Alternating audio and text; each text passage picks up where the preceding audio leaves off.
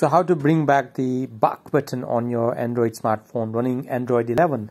So this is LG Velvet and it's running Android 11.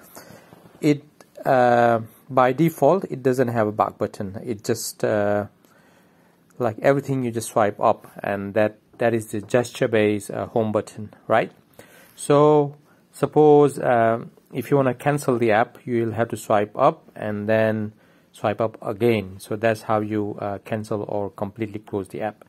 But to avoid all those things, just bring the back button here by going into setting, and then in the setting you'll find option called display. In the display you'll find navigation bar, and in the navigation bar you'll see the option buttons only. So that's where you will get your back button here.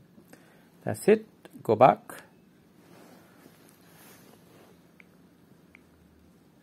And then there you go, you got your back button.